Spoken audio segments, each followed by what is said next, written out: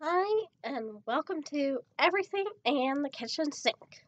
This is episode 2, and today's Tuesday, so it's Tuesday Truth Time. And basically, I'm going to talk about hot button topics and how to deal with them gracefully. And like I said yesterday, I'm going to talk about foster care today because I'm a foster parent and I'm pretty passionate about it. So, I've had questions asked and things said to me that were a little bit uncomfortable. I know people, usually have good intentions, but, I just thought I would give you some tips on, when you're talking to foster parents. So, number one question is, do you have any of your own? Um, First of all, if the foster kids are there when this is asked, kind of makes them feel like separate from the rest of the family because you're like, do you have any of your own? Um, and also, even if they're not there, um, no matter how long or short they're in our care, we really consider them our own. So,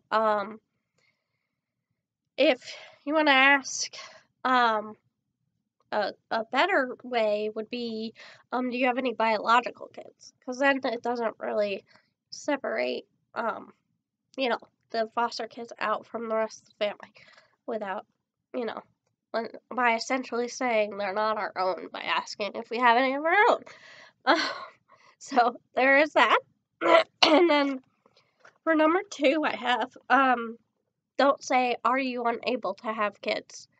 I got asked this a couple of times. Once by a complete stranger when I was going to get my hair cut, and I almost got up and walked out because I don't talk to any of my I don't talk to my best friend about fertility issues. I'm not going to talk to a person who's cutting my hair. So, probably it's best just to stay away from that topic completely. It's very sensitive and uncomfortable for some people. So just I wouldn't broach it if I were you.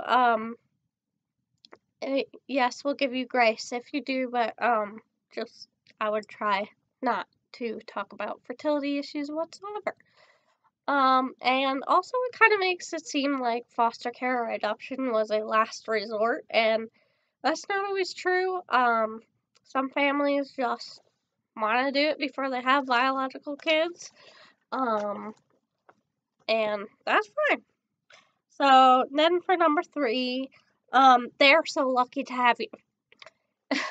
Again, while I understand the sentiment behind it and that there's good intentions, um, these kids have been through a lot.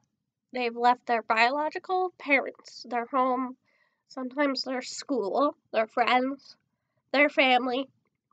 And so really they don't feel lucky. And we feel blessed to have them. We also feel the pain of the trauma and the all that they had to do in order to get into foster care. So instead you could ask questions like how are they adjusting? Or like, do they like it at your house? And probably that's a better question to ask the foster parent rather than the foster child. Um, and then probably like, is there anything I can do to help? And then be actually ready to help to follow through if the foster parent asks for help. Usually a big thing that's a need is a lot of the kids come with the clothes on their back. So, clothes are always useful, socks, underwear, um, winter jackets if it's in the winter, hats, gloves, anything like that, would be super duper appreciated. And then just to be there to support the foster family. They're going through huge amounts of transition. It's like having a newborn, even if the kid is 11, 12, 13. just because it's a new kid, new situation. They don't know you, you don't know them. So, just all the transitions that go with not only the child that's coming into care, but also the foster parents and any biological kids that may be involved. So, just be sensitive to that and be supportive of that as much as possible. So, and you can absolutely see if you can like come over and meet the kids or help watch them or whatever, but also give the foster parents like a couple days, few days, to adjust to the new child, and stuff like that. The last thing I had, oh no, that was number 3. Number 4 is don't say I can never do that or sanctify us, like put us on a pedestal, because speaking from firsthand experience, there's nothing saintly about us. This is a calling, and it's something that we feel like is a ministry for us, for me and my husband. Different families do it for different reasons, but putting us on a pedestal just it while you might have good intentions, it doesn't really make us feel very good. So just like uh don't don't put us on a pedestal.